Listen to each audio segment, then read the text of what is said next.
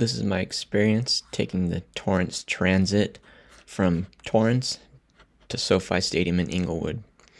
The process was super easy. Arriving at the station, there's plenty of parking, and the cool thing is it costs $4 round trip if you're an adult. Now if you're a child, it's only $1 each way, so $2. Really great deal. I sat in the back. The bus was really clean, it seemed kind of new.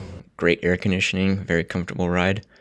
Now there is some possible exciting news. Someday the Metro C line could be extended to this station, which would make it even more convenient taking Metro all the way to SoFi. Now when you buy your ticket, they give you a wristband, so make sure you have that worn the whole time, so when you get back after the game, they'll let you back on the bus to show that you paid. So the street route we took was, we went up Crenshaw past El Camino College and then up to SpaceX, and then eventually we made a left on 120th Street, going by Hawthorne Airport.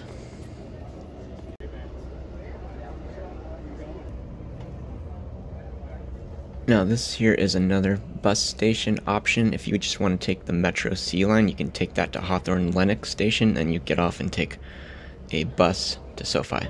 And here we are in the neighborhood over on Arbor Vitae.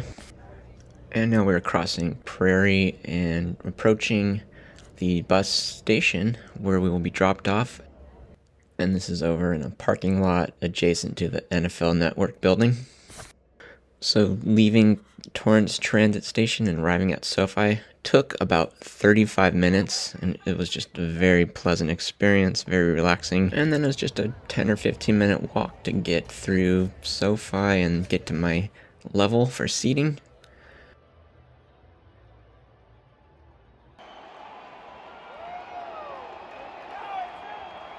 And once the game is ended, you have 90 minutes to board the last bus. Otherwise, after that, you might miss that and find some other means to get back to the station.